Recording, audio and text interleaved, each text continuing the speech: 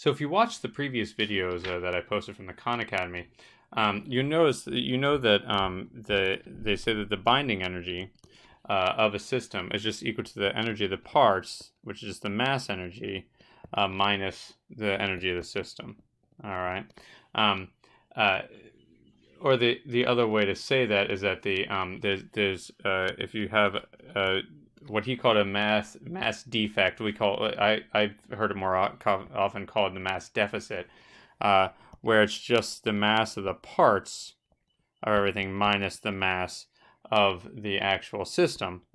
And if you basically multiply everything by c squared, this will be the binding energy. And that's basically the whole idea behind this. So it turns out, though,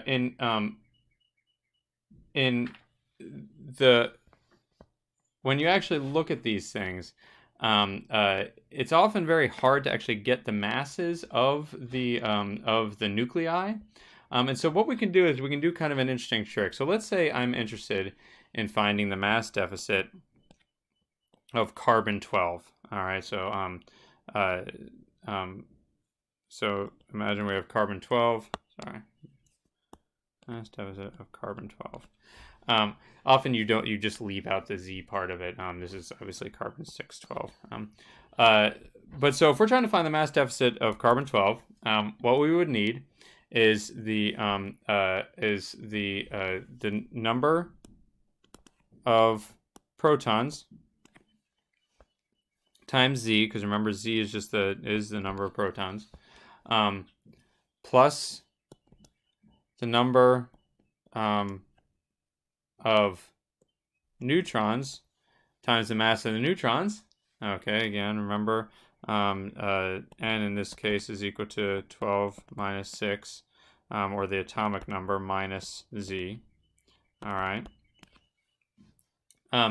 And that would, and so if we add those two and then just subtracted the mass of the nucleus of the carbon-12 nucleus,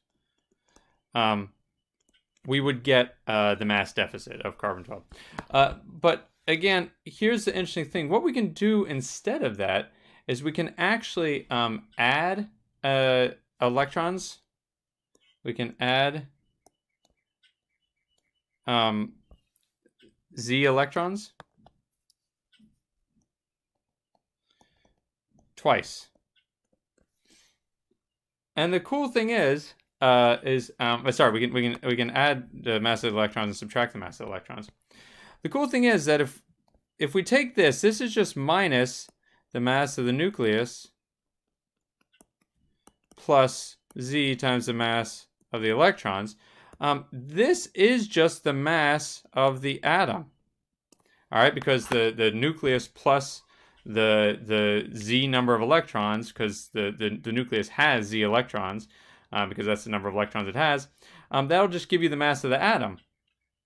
The other cool thing is we can actually add these Z electrons. We also have Z protons. Well, one proton plus one electron just gives you the mass of a hydrogen atom. And so it turns out that these two terms combined together are just Z times the mass of a hydrogen atom, which we can look up. And so you get a new formula, which is all in terms of, it hasn't actually changed the left side because we've just added and subtracted Z times the mass of an electron. So it turns out our mass deficit, it can now just be written as Z times the mass of a hydrogen atom, plus we still have the number of the neutrons, N times the mass of the neutrons, minus the mass of the atom now instead of the mass of the nucleus, which again is much easier to look up. So let's just do this with the example of carbon-12. Okay, so the delta M again of carbon-12. Again, carbon-12 has six protons and 6 electrons, so its Z number is 6, and we're going to multiply that times the mass of hydrogen. The mass of hydrogen is just in the front of your book. The mass of hydrogen is just equal to 1.007 825U. Again, where U is those funny atomic mass units that that we are using for all these calculations. It's also, by the way, those atomic mass units are the same units that are used on a periodic table, just so you know. Those are the same. So then we need n times the number of neutrons. I've actually, unfortunately, chosen something that has the same number of neutrons as it does protons, so this is a little confusing, but this is also going to be 6, because 12 minus 6 is 6. All right, and we're going to multiply that by the mass of a neutron, which, again, we can look up in our book. And then we're going to subtract the mass of the atom, of the carbon atom, the carbon-12 atom. It turns out the carbon-12 atom is defined as having 12 mass units. In fact, this is actually how mass units are defined. They're actually defined in terms of carbon-12. It's just a little bit of weird historical thing.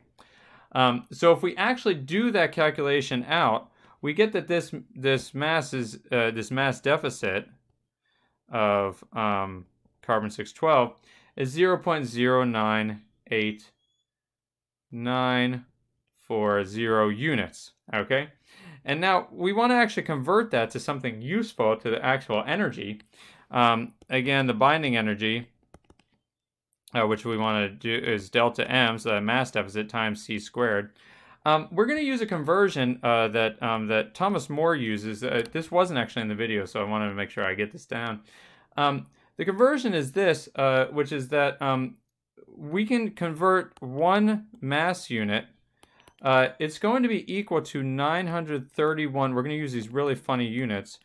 931.48 mega electron volts per c squared.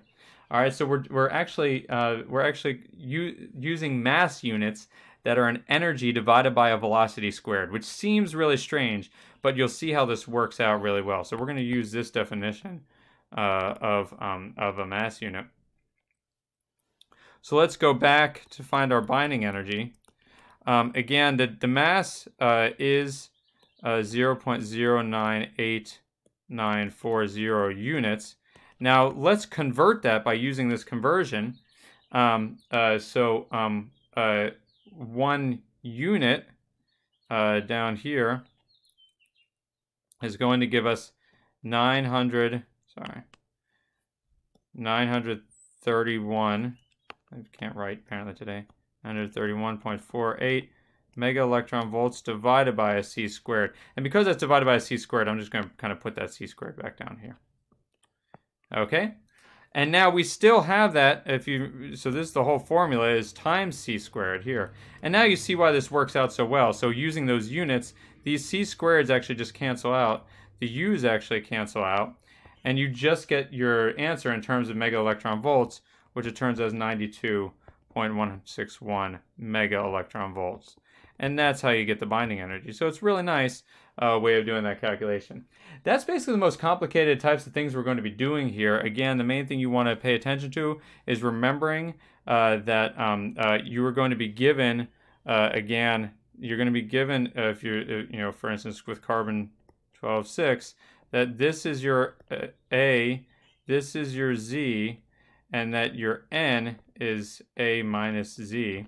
And as long as you remember that, basically, you will be able to do these calculations and just look up all the answers and you should be good to go. So that's the whole idea behind it.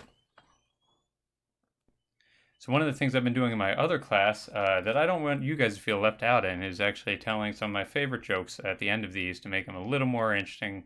So here we go. This is one of my favorite jokes by a guy called Tim Vine. We actually won Joke of the Year a couple years ago. Here we go. I've decided to sell my vacuum.